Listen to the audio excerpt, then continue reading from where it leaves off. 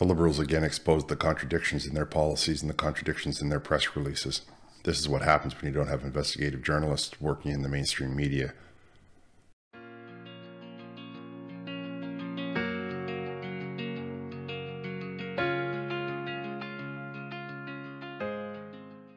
All right, let's listen to this between Trudeau and Poilievre. For 8 years, this Prime Minister and NDP Liberal government are not worth the cost. He said that he was taking on all this debt so that Canadians wouldn't have to. Well, now we learn that Canadians are spending more on household debt interest than at any time in Canadian history, more than the American families were during the 2008 financial crisis that almost brought down the global economy. Will the Prime Minister reverse the inflationary high tax policies that have indebted Canadians and driven up their interest rates? The Right Honourable Prime Minister. The audacity of this Conservative leader knows no bounds. Right. Just last week, he voted against a national school food program, and now he rises to talk about affordability. That's right. Let's be clear. This Conservative leader has no long-term vision for this country, with or without glasses.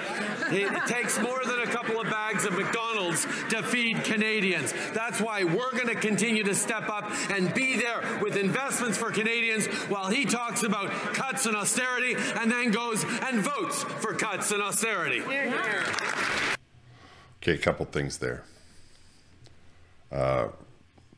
Poilievre says that the household debt is higher than it's been since the 2008 housing crisis, which almost put the world into an economic depression, like the 1920s. If we'd had any bad weather at the time, we would have been in a bad way.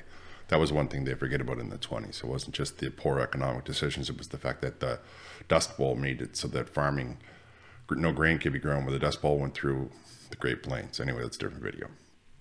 The household debt that Mr. Poilievre refers to means that Canadians are now living on credit cards, right? So they don't have the income for the food and the rent and the electricity bills and all of those things that the government is driving up through the roof. So they are borrowing and praying that the problem will get fixed before the wolves come through the door.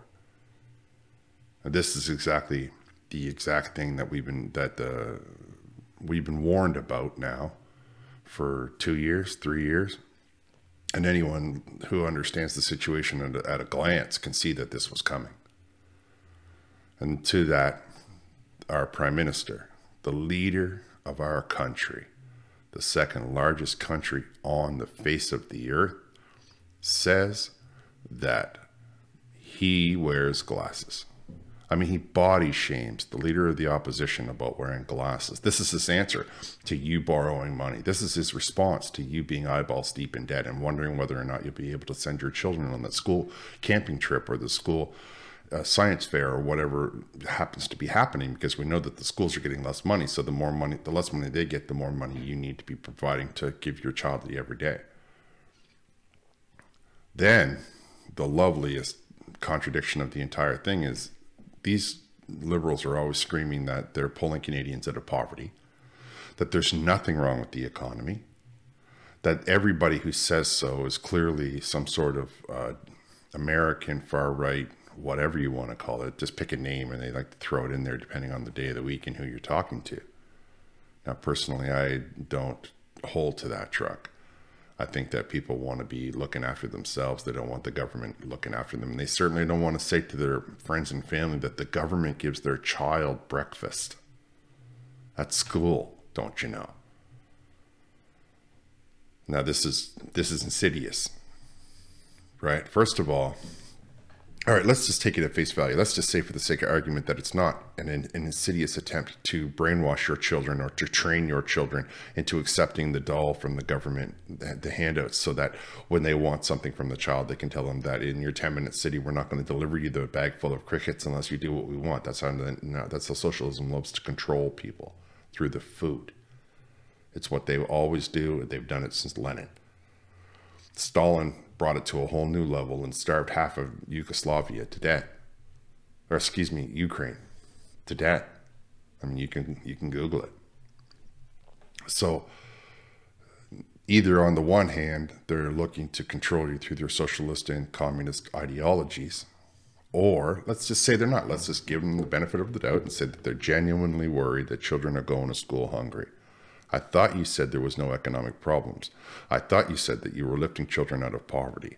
I thought you said that it's not a big deal that we're bringing in people from this to this country and driving up the cost of rents and driving up the cost of food. Apparently, the problem is so bad that you want to implement a food program at school for children, not in just hard hit regions, but from one coast to the other coast to the other coast. That schools, the children going to school are so in such constraints, excuse me, that they're all going hungry. Now, make sense of that for me? Because I don't get it. Because on the one hand, you say everything is fine, and anybody who says anything against you is some sort of, whatever, crazy person. But on the other side, we need to make a school lunch program so children across the country, the second largest country on earth, can get fed.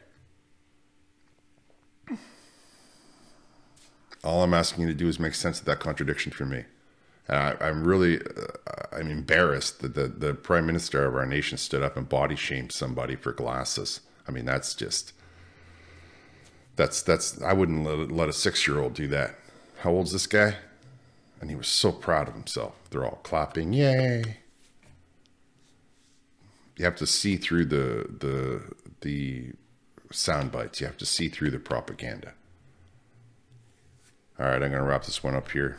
I want to thank you for listening. I want to encourage you to like, comment, subscribe, hit the notification bell, tell all your friends. I'll talk to you next time.